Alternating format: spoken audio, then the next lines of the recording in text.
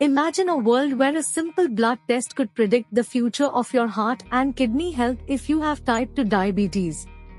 Well, new research published in the American Heart Association's journal Circulation brings us closer to that reality. This study involved over 2,500 individuals with type 2 diabetes and kidney disease.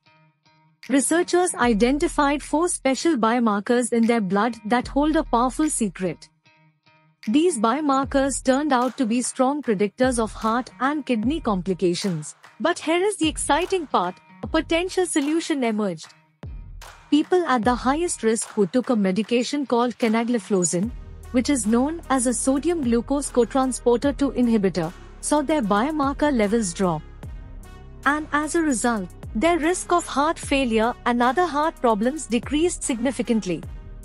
Those who took canagliflozin experienced a 3% to 10% decrease in biomarker levels after just 1 year, compared to those who took a placebo and saw an increase of 6% to 29%. This breakthrough fits like a missing puzzle piece. Doctors can now more accurately predict complications and tailor treatments for people with type 2 diabetes and kidney disease.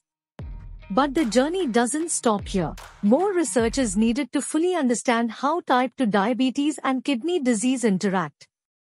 It's a step closer to personalized care, early interventions, and a healthier future.